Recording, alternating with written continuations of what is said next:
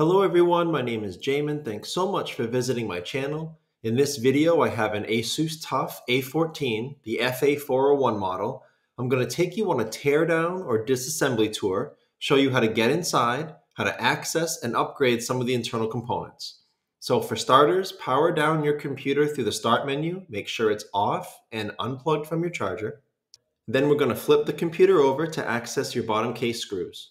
This computer has 11 screws in the bottom case, and the screw down here in the corner near the blue arrow, that screw does not actually come out of the bottom case. When you unscrew it, it just pushes up a little bit on the bottom case, but it stays inside. So this is where you would start prying it off with your pry tool. You'll go nice and slow around the edges. Don't put the pry tool too far in. You could damage some internal components. Just keep it on the edge, go nice and slow but firm, and you'll be able to get that bottom case off. If you get stuck going in one direction and you can't seem to pry it up anymore, leave it alone, go to the other side and continue in the other direction. After you get your bottom case up, this is what you're looking at for the inside of your computer. Now, as a general computer repair side note, whenever I'm working on a computer in my shop, it's sitting on an anti-static mat. Either that or an anti-static bracelet are great ideas to avoid damaging anything in your computer when you're working on it. If you would like any help with tools or supplies for your computer project, as well as any upgrade or replacement parts for this specific model, the FA401, I will have a link above, also below in the description, and it will be a list of all those tools, supplies, and replacement parts. Before touching anything in a computer, it's always wise to remove or at least unplug your battery. Computers are safer to work on when as little power as possible is running through them. Your battery is right down here along the bottom of my screen. This is a 73 watt-hour battery, 15.48 volts, and the model number for this Asus battery is C41N2302. I will have that information below in the description if you need it, but I will also have a replacement battery in that link I told you about with all of the parts, tools, and supplies for this computer. It's held in by these 4 screws near the red arrows, and it's plugged into the motherboard right here near the blue arrow. Now to get this plug out, there's a metal bar on top that you would gently slide up toward the top of the computer, and then you'll be able to pop this clip off. As a side note, if you're here because your computer is not turning on, your battery could be bad and you may need to replace it, but keep in mind that laptops should still turn on and work even with a bad battery as long as the power adapter is plugged in. So if your computer is not turning on at all, there may be something else wrong than just a bad battery. If you would like help troubleshooting that situation, I will have a video link above. Also below in the description, it'll be the full troubleshooting process I use in my computer shop when a laptop's not turning on, so I can find the cause and how to fix it. You have 2 different storage locations. You have one here on the right side of my screen and one here on the left underneath these black guards. You can just gently, carefully peel them up so you don't damage them, but they're just held on by double-sided tape, so you can peel those off. After you do, you reveal the 2 M.2 ports. This one on the right, for most of you, will be empty. You'll see the port right here and the screw here that holds your solid-state drive down. And as you can see, there's no screw in the middle, so this only will accommodate the 2280 sized solid-state drives. The other port here on the left is the one where most of you will have a solid-state drive in. Again, it's held in by a single screw there, and then this solid-state drive will release. This computer can handle up to Gen 4 solid-state drives. Again, the 2280 sized. I will have all the solid-state drive spec information below in the description if you need it, but I will also have some upgrade and replacement options below in that link I told you about with all of the replacement parts and tools for this computer.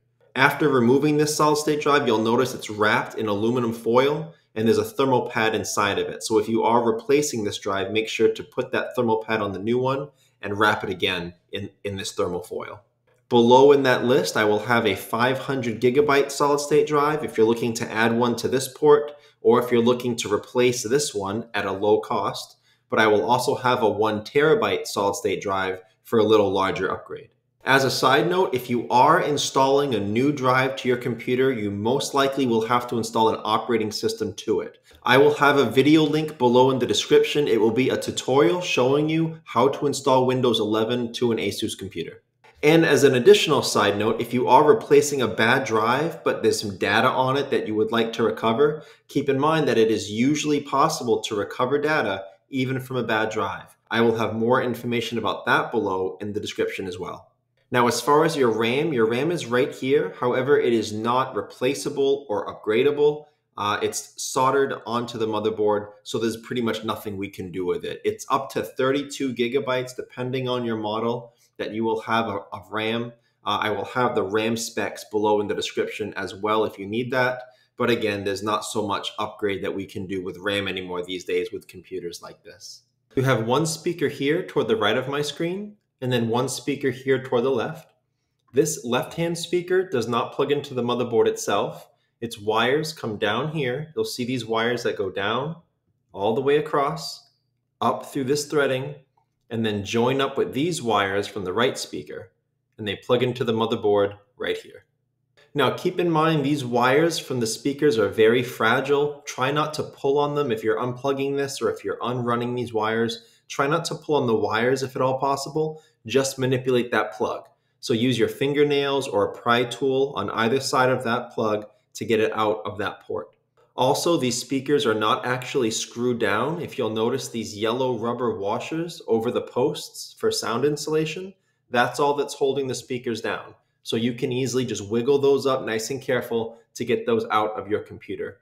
I will try to have some speaker replacements, although they can be hard to find for this model, but I will try to have them in that link I told you about below in the description with all of the replacement and upgrade parts for this model computer. One good thing to shout out is if you are having sound issues in your computer, if your sound is not consistent across different platforms, it may not be a speaker issue, it may be a system or driver issue. I will have a video link below in the description, also above in the video, and that will show you how to make sure all your system and your drivers are updated so you can rule that out before attempting an invasive speaker repair like this. Your Wi-Fi card is right here to the right of my screen. It's partially obstructed by this black guard here. That's only held on by double-sided tape, so be careful, but you can peel that right off to gain better access to your Wi-Fi card. After you do, the Wi-Fi card is held down by a single screw here. After removing that screw, you'll be able to pull it out of this port right here. Then all you have left are these antenna wire. Those are just snaps. So you can pull those directly up and off and unsnap them from the Wi-Fi card. To get them back on, they do need to be at a perfect 90-degree angle to snap back on. And you are strong enough to damage them if they're not at the right angle and you try to force it. So just go slow, be patient. It could be a pain in the butt if you're not used to it, but you will be able to snap those back on. I will have the Wi-Fi card spec information below in the description if you're looking for a replacement, but I will also have a Wi-Fi card replacement option below in that link I told you about with all of the upgrade and replacement parts for this model computer. As a side note, if you are having Wi-Fi issues in your computer, if you cannot see any Wi-Fi options and you can't access those, most likely that's not an issue with the card, that's an issue with your system or your drivers. Above and below in the description, I will have a video tutorial link showing you how to remedy that situation and make sure your system drivers are updated so you can rule that out before coming in here to do an invasive Wi-Fi card repair. As far as your fans, you have two fans on either side of my screen, up top. They're held in by 3 screws each. And the left fan plugs into the motherboard here. The right fan plugs into the motherboard here. Now be very careful for these wires. They're probably one of the most fragile wires you have in a laptop computer.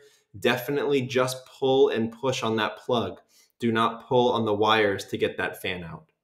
Also, if you notice up here near the CPU area and the GPU area, there's a small warranty void sticker here. You'll see these in various places on computers you work on. What happens is when you damage that sticker, it'll void part or all of your warranty. So be very careful when operating around those stickers. Consult your warranty for exactly how it's affected, but just a little shout out word of caution there with things like that. After taking up those 8 screws, you'll be able to take your heatsink off and your heat spreaders. Just so you guys are aware, I don't know why you're here, if you're here to replace one or both of these components, or if you're here just to clean out your computer. If you would like help cleaning out your fans, cleaning out your heat sinks, and putting on new thermal paste, I will have a video tutorial link above. Also below in the description, it'll be a video tutorial showing you how to fix an overheating laptop. And one of the things it will show is how to clean out your fans. Sometimes you can even take them apart to really clean them out well. But it will also show how to clean off the old thermal paste from both your heatsink and your CPU, GPU. You don't want to put new paste on top of old paste. And it will also show you how to apply the correct amount of new thermal paste. If you put too little thermal paste down, as you may guess, it won't get heat out very well. And if you put down too much thermal paste, it ends up locking heat in rather than facilitating its transport out. So again, that video tutorial will be below in the description if you would like it. As a word of caution about these ribbon cables, you'll see some large ones like this, some small ones like these in your computers. Be very careful when operating these ribbon cables. The connectors are very fragile.